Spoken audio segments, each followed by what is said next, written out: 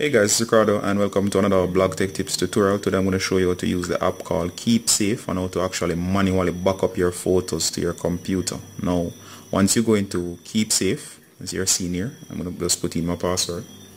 Alright, so once you're in Keepsafe, let's say you have a photo in here that's backed up, a private photo that you want to keep secure. Now, sometimes what happens is that because this is a private vault, you can't get to back up your photos. Like you might want to store them on your computer.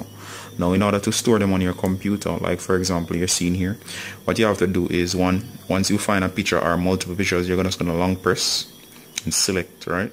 So once you're in here and you have long pressed this the picture that you want, you can select multiple. You're gonna go on to the share icon down here in the left corner. You're gonna tap on it and here it says export. Now you're gonna export. Now it says, are you sure you want to export this file? And what you're going to basically do is going to select yes. And as you have seen here that the file has been exported. Now what you have just done is to basically, you have added it back to your gallery. So what's happening here is that the picture is now officially in your gallery, as you can see here. As you can see, this is my regular gallery. Alright.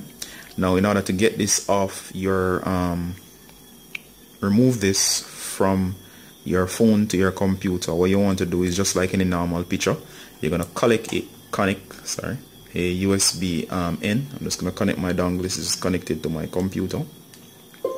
And as you can see over here,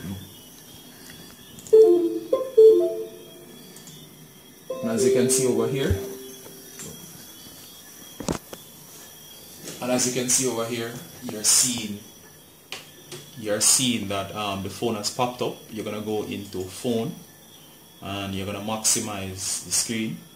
And once you have maximized the screen, you're gonna look for a folder called DCIM. Once you're in DCIM, you're gonna to this folder. You're gonna go to public, and of course, all the pictures that were private before will now show up in the public folder. So as you can see here, you're gonna go into public. And any picture that was in Keepsafe is now going to be a part of the public folder. So as you can see here, this would be the picture. Right? And I could easily just take it now. I can just drag and drop to make a copy. And as you can see, the copy is on my desktop here. So there you go. That's the picture that you're seeing here. And it's stored on my computer. I can back it up or do whatever I want with it. Now, let's go back to the phone itself. Alright, so as you can see here, I'm back on the on my phone. So if you want to send back something to Keepsafe, all you have to do is just tap on the picture and go back to share. And once you're on share, it asks you where you want to send it. So you're going to swipe over.